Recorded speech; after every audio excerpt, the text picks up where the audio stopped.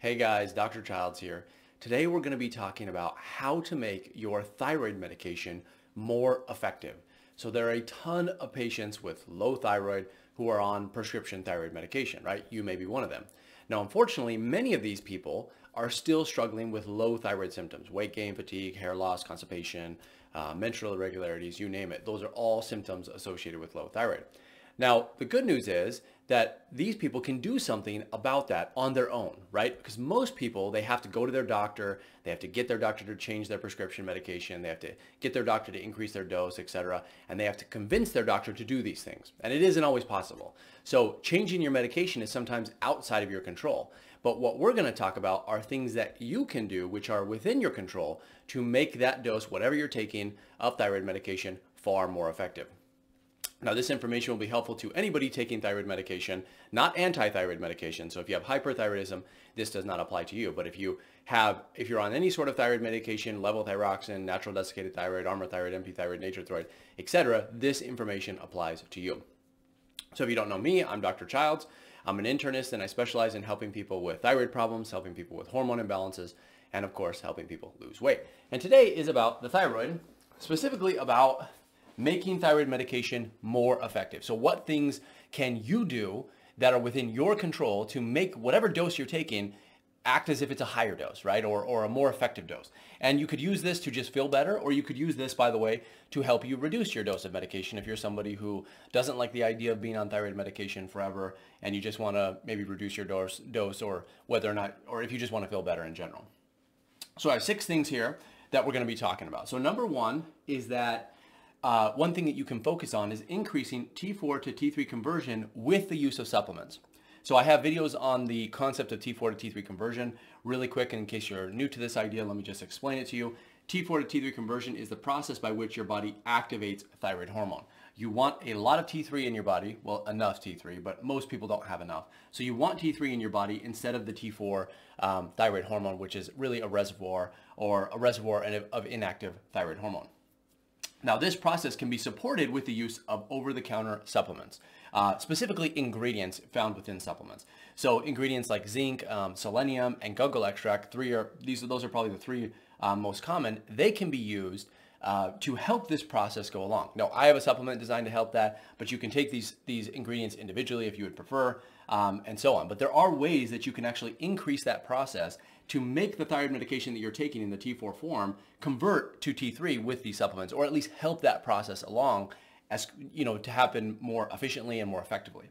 The more T3 you have, of course, the better you will feel, and that's why this process works really quite well. And you can take supplements over the counter, right? You don't need a doctor to prescribe supplements. You can go and you can purchase these yourself, which is why this is powerful compared to getting a thyroid medication, changing your dose, etc. The second thing that you can do is change when you take your thyroid medication. So this has to do with actually how you are consuming your thyroid medication, whether it be levothyroxine, a T3 formulation like Cytomel or liothyronine, or NDT. It works for all of these things. Now, what you probably remember as a thyroid patient is that you were told to take your thyroid medication first thing in the morning, right? First thing in the morning, and then you're told not to eat. We'll talk about that a little bit in number 6. But you're told not to eat, and you're supposed to take it first thing in the morning. Now, unfortunately, a lot of people, first thing in the morning, they consume it with food, they have it with coffee, and so on. And whatever they're doing and just normally, by the way, the kinetics of the bowel are such that your bowel activity is increased in the morning. So what this means is that the thyroid medication that you swallow by mouth spends less time in the intestinal tract, which means less of it gets absorbed. Now, you can take advantage of the natural circadian rhythm of the body and simply switch to when you take your medication, and that is to take it in the PM or right before bed. Now, there have been several studies, this is a P, not a D, by the way. There have been several studies which show that all you have to do, or not, this doesn't work for everybody, but it works for a lot of people, simply switching from taking your medication in the morning to the evening is enough to increase how much is absorbed of that medication. So you don't even have to change your dose to take advantage of this. And you'll see, because I've seen people in the comment section below, they'll talk about this. And I've written an article on this several years ago, and it's been very helpful because that is completely within your control. Now, again, your doctor will tell you to take it in the morning, and your pharmacist will tell you to take it in the morning. But I think, in fact, when I treat patients, I usually always recommend taking thyroid medication at night, especially if it has T3 thyroid hormone. So take advantage of when you take your thyroid medication, which is, again, something completely within your control. The next thing that you can do is you can take supplements to increase what we call cellular sensitivity to T3. So remember, going back up to number 1, we talked about that thyroid hormone is not activated until it turns into T3. So your body takes T4, it cleaves off an iodine, and it produces T3, and then that T3 can actually work on your cells. But it only works on your cells if the cells are sensitive to it. So you may or may not have heard of something called thyroid resistance. There are genetic components, or there are genetic versions of thyroid resistance, and there are also acquired versions of thyroid resistance. And all that refers to is your body being resistant to the T3 at the cellular level. And this is a concept which shouldn't be foreign to you, especially if you understand diabetes and insulin resistance and leptin resistance and so on. Even progesterone resistance, by the way. All of these resistance syndromes exist across the various types of hormones in your body. And all it means is that even though the hormone is there, your cells they're not able to use it very well, right? It's not actually able to do its job. Now you can take certain supplements to increase this sensitivity. And some of those include vitamin A, which is really important, and vitamin E. Now these are fat-soluble vitamins and tend to not be found in high doses among various types of supplements. So you want to check and make sure that you have adequate levels of vitamin A and vitamin E, but you don't want too much because, again, fat-soluble vitamins, there is a small risk that you can actually take too much of these because they get stored in your fat cells. So you want to be cautious about that. I have these built into the supplement, which I also use to treat T4 to T3 conversion, and that is called T3 Conversion Booster, because both of these things can really be done simultaneously, increasing T4 to T3 conversion and then helping your body, once it makes the T3, be able to use it, be able to be sensitive to it. So you can kind of lump these together, but obviously you can still take them individually if you'd like. Just be cautious about the things that I mentioned previously. The next one is that you can actually improve how much thyroid hormone is absorbed by treating your gut. Okay, so your gut is the intestinal tract, and I talked about that previously when I talked about when you take your thyroid medication. Remember when we talked about that, if you switch to the PM, it's a little more effective than it is taking it in the morning for most people. Now, the same thing is true with gastrointestinal function. There are a lot of thyroid patients who are basically susceptible or prone to developing conditions in the gut which limit or decrease absorption of everything, including thyroid medication.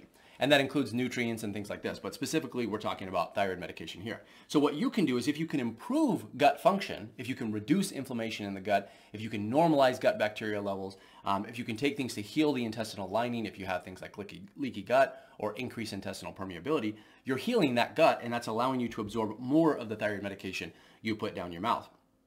Another important aspect here is that decreased gut function or inflammation in the gut or whatever it is also decreases T4 to T3 conversion. So it's kind of a double whammy here. You really need to address your gut if you have any sort of thyroid problems.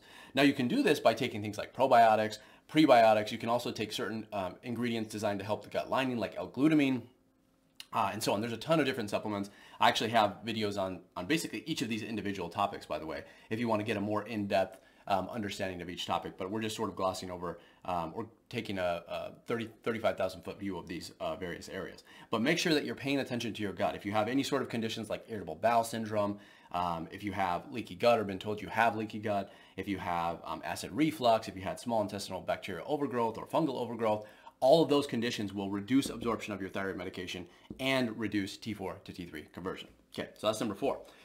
Number 5 is stop taking medications which block thyroid medication absorption. And I should actually put here also the effectiveness of the thyroid medication. And again, I have an entire video dedicated to prescription medications which interfere with thyroid function. And it may surprise you to know that many types of medications actually can interfere with your thyroid. And they can be kind of like, the equivalent is like when you take thyroid medication, it's like pressing the gas in a car, right? But some of these medications are like pressing the brake. So you're pressing the gas and the brake at the same time, and you're not really getting to where you want to go because something is stopping you from doing that. So these medications, some prescription medications, can act as the brake in this scenario or this analogy that I just drew up for you. Now, some of these medications include things like antidepressants. So we'll actually just put depression here. Anxiety medications can do it. Narcotics can do it. So pain relievers.